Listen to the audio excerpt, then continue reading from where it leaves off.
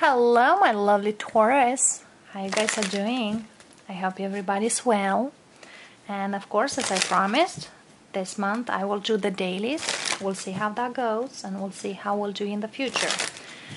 Taurus, today we'll do your reading for the dailies for the 1st and the 2nd of August. As you know, it's a general read. Might resonate with you, might not. Take what's yours, leave what's not. Also check your sun, moon, rising signs, or your Venus. So let's see here what we got for you, my lovely Taurus, and how your energy flows around you. As these messages comes now, they could be in the future, or they might be already being here. 8 of Swords. You feel stuck, but not for too long.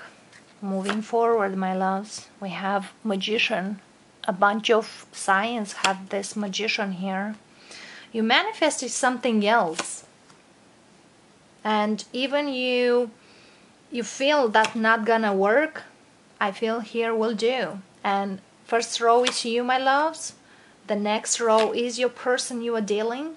I feel here the person you are dealing, Taurus, could be a water sign here. We have a Piscean energy. Also we have a Virgo.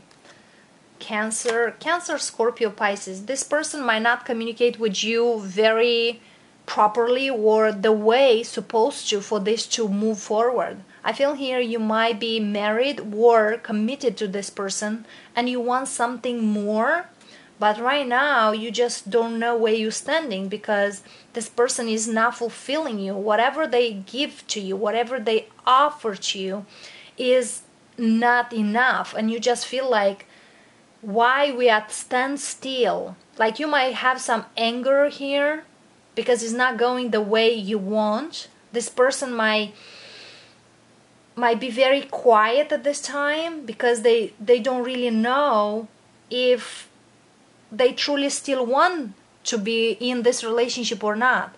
But I feel here somebody is making a decision to move forward from this stuckness, from this, like, you might be angry because this person is not sharing what they want or what they expect from you. You might offer them something else. I feel here it is a trip coming in a very short time, and I feel here is like a rekindling of relationship. But that the person you are dealing, they might have somebody hidden here. It is somebody, a hidden person between you and this water sign. Definitely I feel here you're dealing with the water sign. Doesn't need to be, could be a Virgo here, but I feel here it is something hidden here. This person has somebody else. That's why they don't really know, or you feel like this relationship is stuck for a reason. Of course, in everything is a reason, and you kind of sense that thing. That's why this person being so indecisive towards this.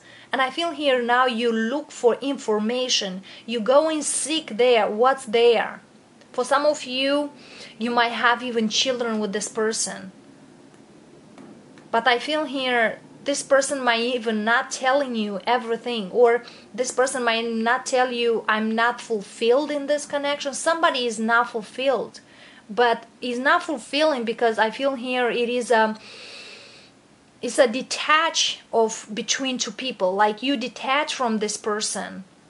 For some of you, you are kind of sense this person has something out there and they're not telling you. For some of you, this person wants to leave, or you want to leave. Somebody feels like they need a break, they need something else. It's kind of a big discomfort in this connection. And I feel here you, Taurus, says that, and you might even tell them, okay, let's have a break. Let's see how that goes.